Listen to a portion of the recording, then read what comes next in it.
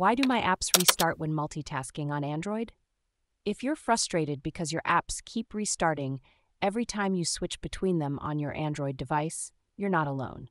Let's figure out what's going on and how you can fix it. First, it's important to understand that this issue often relates to how Android manages memory and multitasking. Here's what you need to know. Android devices have limited RAM, and when you switch between apps, the system might close some apps in the background to free up memory. One common reason for this is the way cached apps are stored. When you open an app, it uses some of your device's RAM. If you switch to another app, the first app might get closed to free up RAM, especially if your device is running low on memory. This can be particularly problematic if you're using apps that need to run in the background, like VPNs or voice recording apps. To address this, you can try a few things. First, ensure that the apps you're using have unrestricted battery access. Go to your device's settings, then to Apps, select the app, and make sure it has unrestricted battery access.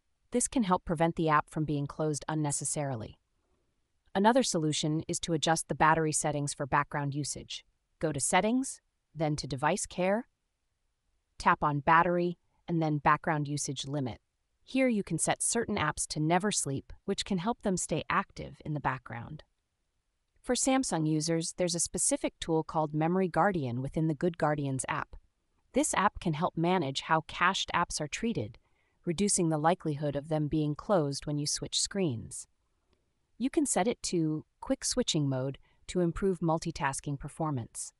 In some cases, the issue might be related to the developer settings. You can try disabling Suspend Execution for cached apps in the developer settings to see if it makes a difference. If you're experiencing this issue with specific apps, like games that restart after ads pop up, it could be due to how the app handles memory or ad integration.